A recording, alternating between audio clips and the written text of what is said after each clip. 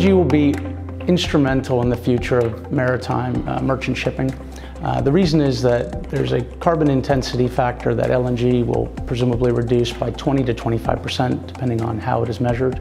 It reduces particulate matter 100% and also has sulfur and other ancillary benefits. The main concern with LNG is, of course, the methane slip factor, although engine manufacturers have done a lot of work recently to abate any of those concerns. However, it is still a material problem for the future. The concern with LNG as a transitory fuel to a zero-carbon future is one principally of capital constraints. We are not seeing green bonds robustly offered in the market, only to the most investment grade of counterparties.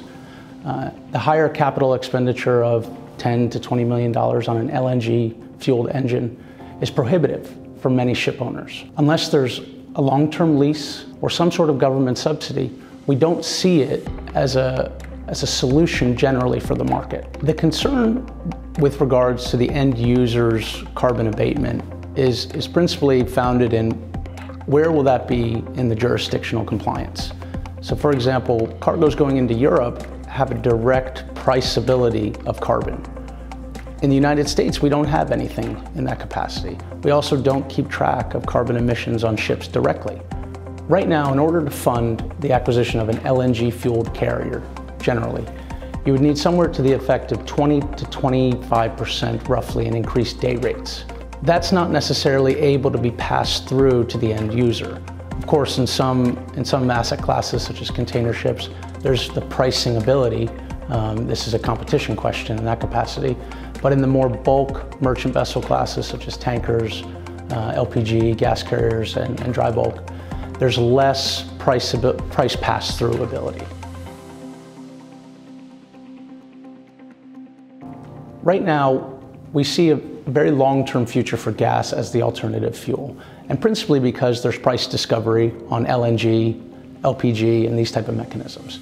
Unfortunately, for the alternative fuels such as methanol, ammonia, and other very bespoke products, we don't see the same long-term price discovery. It's not listed on futures exchanges, or at least not robustly traded. This is a concern because without price discovery long-term, you have a difficult time substantively reducing your cost basis. Now, if there is a carbon market, such as there is in Europe, you can potentially offset some of these inflationary cost pressure. However, in the United States, we don't currently have an obligatory carbon trading market. So unfortunately, if you're trading a United States service, there's no benefit directly with an LNG fueled ship.